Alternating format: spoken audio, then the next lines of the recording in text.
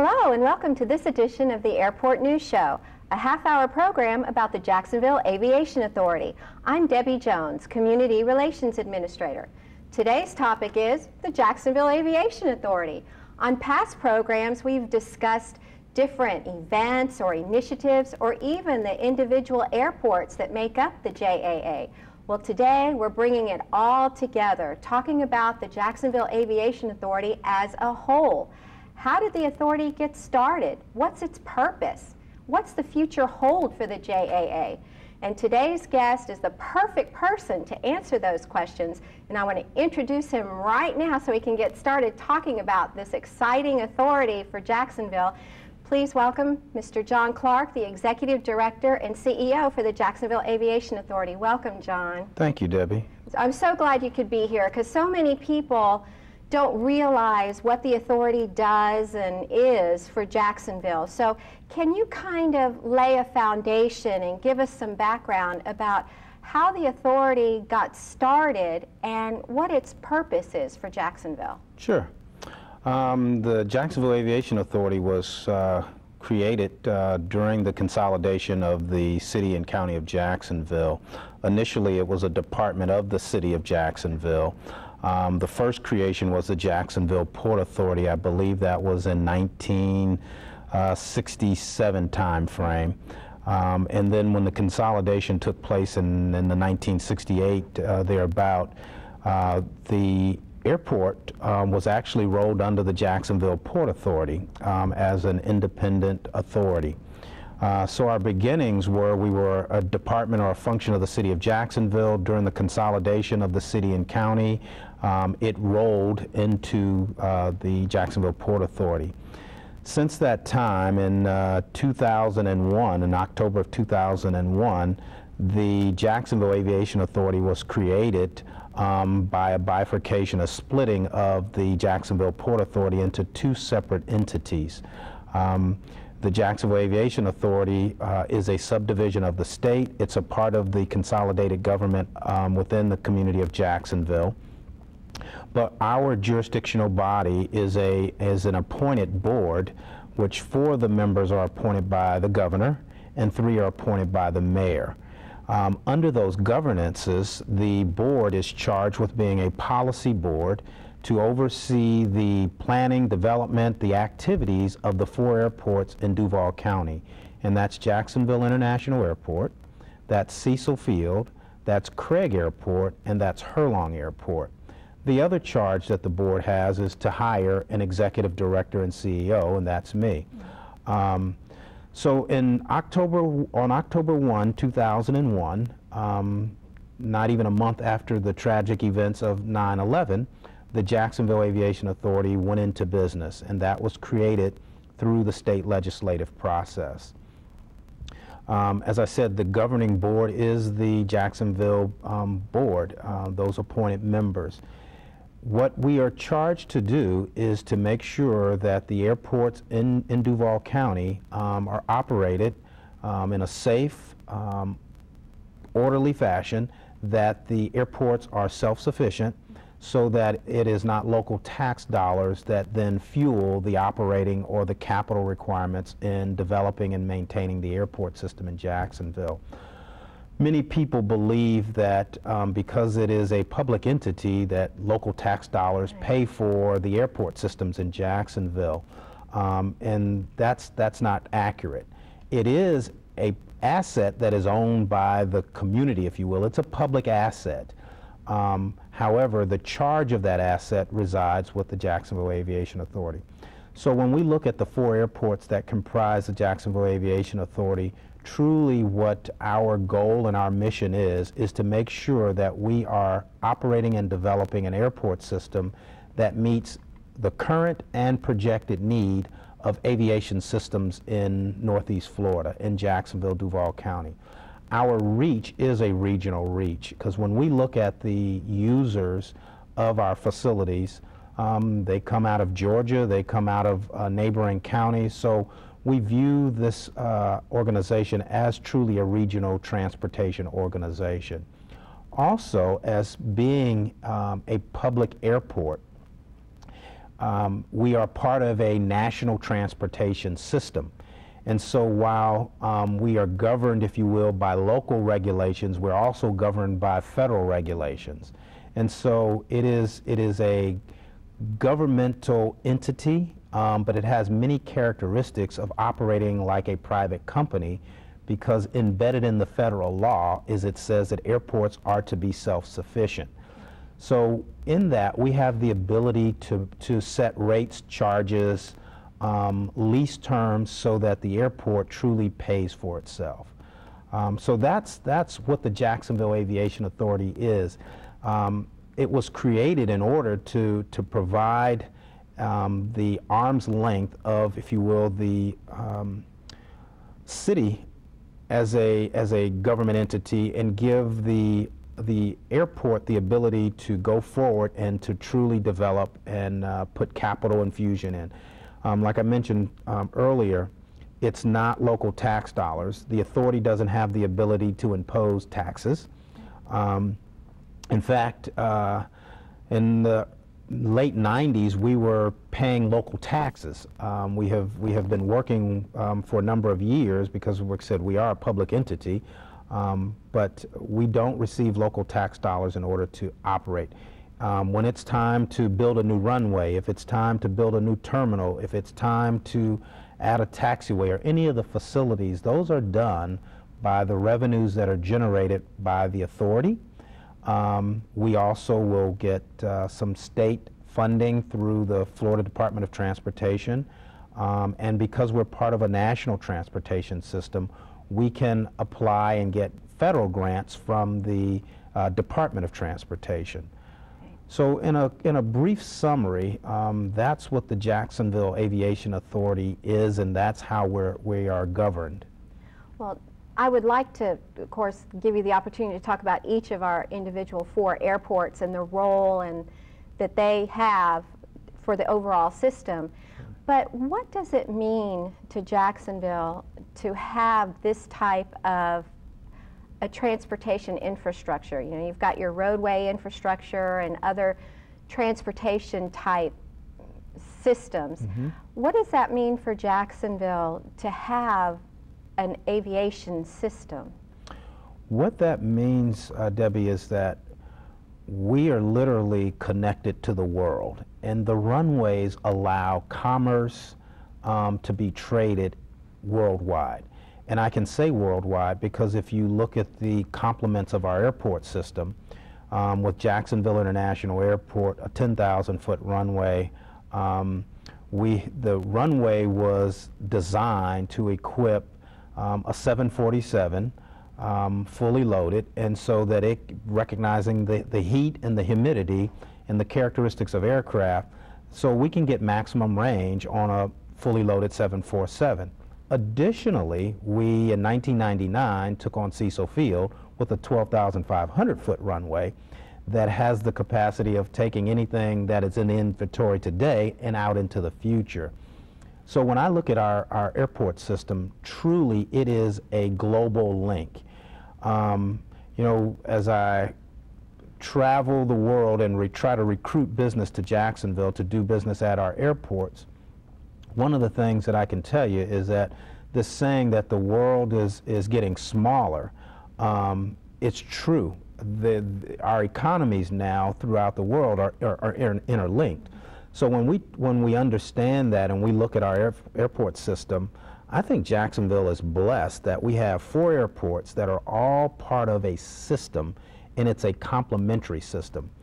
Jacksonville International Airport, the role that it plays is to be a primary airport, and what that means is primary in terms of passenger service. Mm-hmm. Now, as an added benefit, we have integrated air cargo, the FedExes, the UPSs, those are integrated air cargo.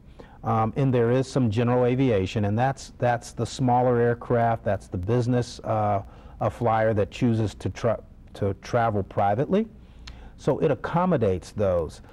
But the beauty of having 4 airports is that we can begin to segregate various activities.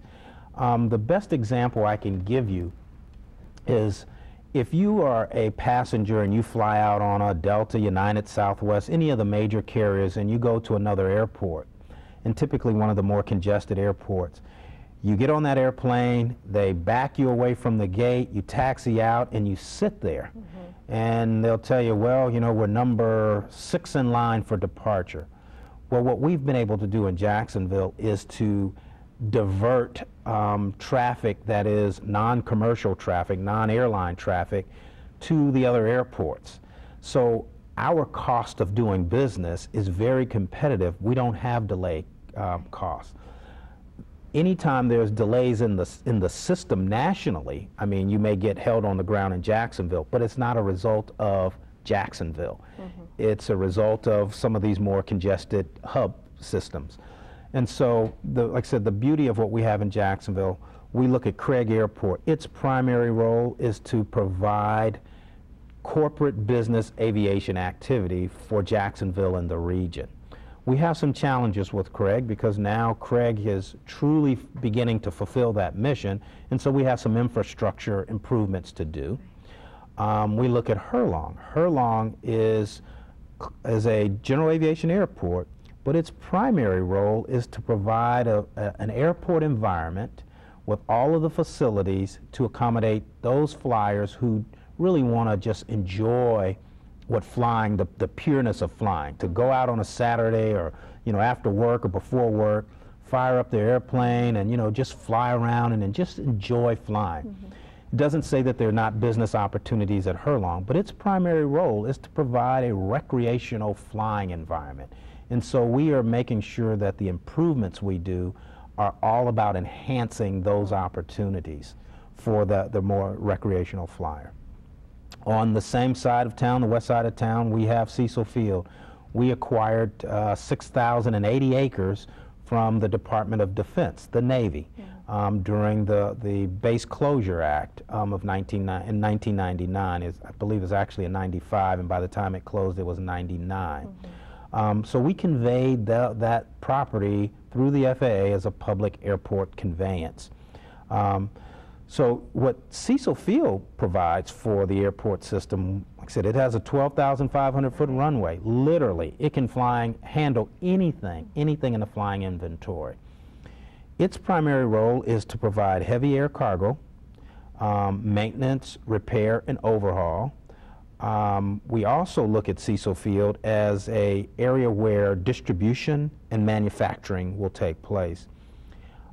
If your audience is not aware, just recently there was an announcement made by the mayor that Alinea, which is an Italian company, will be building an aircraft for our United States military at Cecil Field. And we're now working with Alinea to help them get the facilities developed and into production. If all goes according to plan, we should see aircraft rolling out towards the end of 2009, early 2010 at Cecil Field. So Cecil Field adds a complement to our airport system that otherwise we wouldn't have had. But literally, if you take the inventory of those 4 airports, we can accommodate any type of commerce that is known today, and I would say even into the future. So we have a very strong aviation system. Part of our charge is to continue to make sure that we're not only meeting the needs for today, but we look out far enough. And so we engage in airport master planning. And all 4 airports have airport master plans. And they look out about 20 to 25 years. And then every 5 years, we update those. So we are in the process of doing a master plan revision update at JAA, at Jacksonville International Airport. So we have taken each one of those airports, created a business model to say that they complement each other, they don't compete, but they provide us with an inventory of opportunity for our community. And that's got to be a tremendous selling point, like you mentioned, in trying to attract business here, because we have this diversified system, which I don't imagine is that common in the United States. It really isn't, and if you go to most metropolitan areas, large cities specific, you can find that there is multiple airports in the area, but they all have different ownerships. I'll give you a good example of that. If you, Dallas, large metropolitan area, you have Love Field, which is the home of Southwest, and then not even 20 miles away, you have the Dallas-Fort Worth International Airport, the home of American Airlines. They're in the same jurisdictional body, if you will, but they're separate ownership. What we have is the benefit of having an airport system so that we can ensure that there is not cannibalization, that we can make a complementary system to the benefit of the community. And I like to tell people, what does it mean to you, the traveler? You're always next in line for takeoff. Absolutely. As opposed to number 6 or 26 or 36. Yes. So very important. Well, you mentioned each of the airport's roles, and so I know that there's so much going on within the system at each of the airports. Would you just spend a few moments on each airport and sort of hit the highlights of the initiatives and projects that are going on as we work towards developing our system into the future? Sure. I'll start with Jacksonville International Airport. In 2005, the Jacksonville Aviation Authority board adopted a strategic agenda.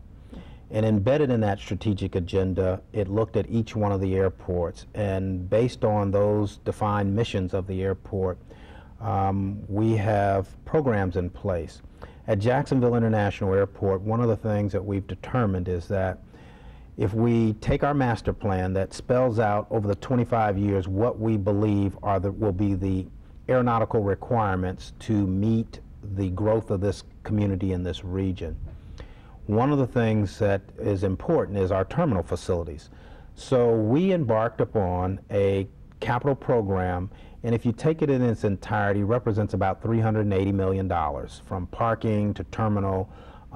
So now we're in the, if you will, the final phases of completing our terminal expansion program, at least for the near term. And what that involved was increasing the amount of ticket counter space. It involved increasing the baggage handling capacity for the airport. It entailed creating additional parking. And probably the most notable thing is we have restructured our concourses.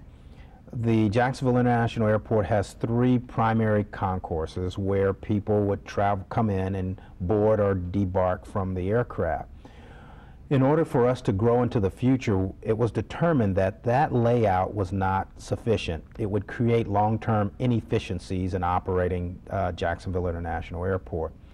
So our designers and planners gave us a layout, a schematic that would take us well into the future.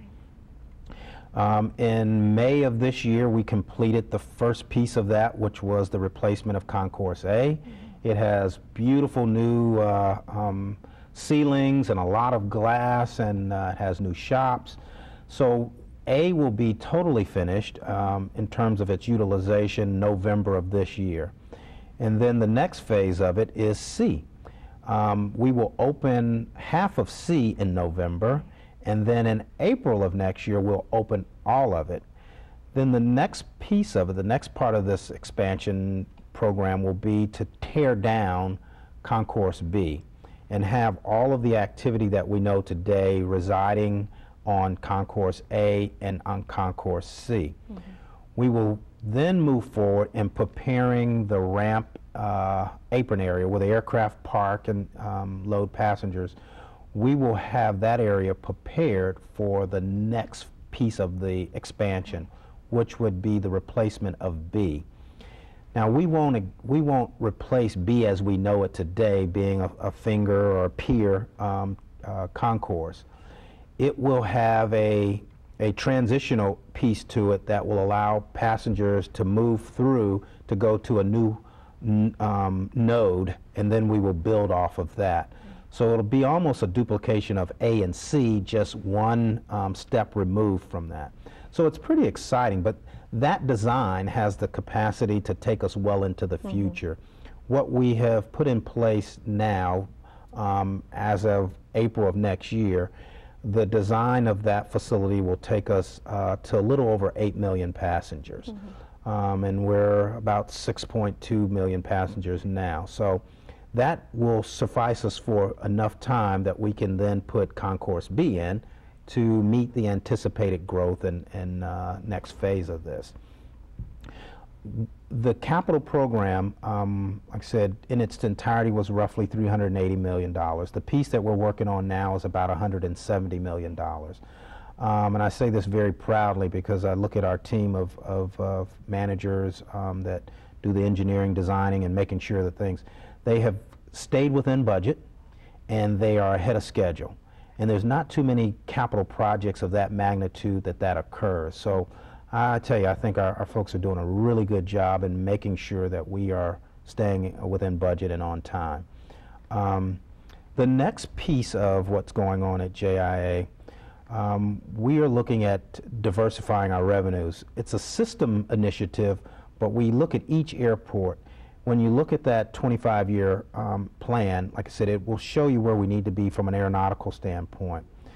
So we could take the position that we would just do those things, but we've determined that in order to really make the capital programs work, we need to diversify our revenue. So we have looked at land that won't be needed, at least in the near future, for aeronautical purposes, and we're putting that land into production. How are we doing that? We are working with private companies, developers, to put commercial activity on the land that is non-aeronautical in its designation. What that does is that provides a long-term stream of cash flow to the authority to then put back into the infrastructure for taxiways, runways, terminals, etc. We feel pretty good about how that is coming together. We worked out a deal a couple of years ago with a company called Majestic, which is the largest privately owned development company in the U.S. In their total build-out, now this is long-term, over 65 years, is just short of 4 million square feet of primarily distribution, warehouse, but some mixed use. So that's how we see the evolution of JAA over the next decade taking shape. Cecil Field, a lot of priority, a lot of focus on Cecil Field right now. We see that Cecil Field has significant potential, and I'm going to say promise to it. A little stronger than potential. So what we are looking at now is we have completed a master development plan, looking at the aeronautical master plan and looking at the highest and best use of, once again, those residual properties that long term we may need for aeronautical purposes, but in the meantime we can use those to create opportunity for revenue generation and diversifying our revenue sources. So we've created this master plan. We hired a company that has given us highest and best use. We've done a solicitation. We have three development companies, national, multinational companies that have expressed an interest. We have begun to sit down with them to talk about what those development plans look like. So we're believing within the next 6 months to a year, we should be able to codify what developments can take place at Cecil Field in support of the aeronautical. I mentioned to you that at Cecil Field, the mayor's announcement of Alinea, we are going to be working with Alinea to make sure that they can be producing those aircraft before April of 2010, I'm sorry, 2010. So in addition to that, we are working with Flightstar to find expansion opportunities, and what they do is maintenance and overhaul and conversion of aircraft. We are working out, we have 2 spec hangars that we're going to build. One of the challenges that we have found to date with Cecil Field is that there's a lot of interest, but we don't have facilities. We don't have one hangar that's available today. So we are going to build, the JAA is going to build 2 spec hangars so that we can now be able to bring business in. We are working with Florida Community College, FCCJ, to build a coating facility which will allow companies to paint their aircraft. We believe that there is a strong market for that because of the environmental concerns, but there are technologies available to address that. So we would have a state-of-the-art facility built in order to address that, and we think that there is a great opportunity for that to occur. Well, there are just a few minutes left, and we still have 2 airports left. So if you could go through, I know Craig Airport has got some initiatives going on, and so in just a few minutes, can you talk through some of the things going on at Craig? Craig Airport, it is designated as our primary general aviation reliever airport, and what that really means very quickly is that it is the airport that has been designated to truly relieve Jacksonville International Airport of the smaller general aviation type of activity, the business, smaller business activity. In that, we have been working with the community, with the city council, with the mayor's office, to try to figure out how we can extend the runway. We've completed a master plan. It's being reviewed by the FAA, the Florida Department of Transportation. We've put it out before the community. What's important about that is that there are more and more jets, smaller jets, medium-sized jets, that are using Craig Airport. Craig Airport has a 4,000-foot runway as its primary airport. It has an instrument landing system which allows aircraft to land in inclement weather. But as the primary reliever airport, it's important that we allow the development of Craig Airport to match the development of JAA. And so we are trying to work through a very difficult and challenging issue, but how is it that we can extend the runway at Craig and still maintain an environment with the immediately surrounding community to be a good neighbor as best as possible. So we're trying to figure out ways that with an extended runway, how do we best mitigate noise impact, if there is additional traffic, how that gets mitigated.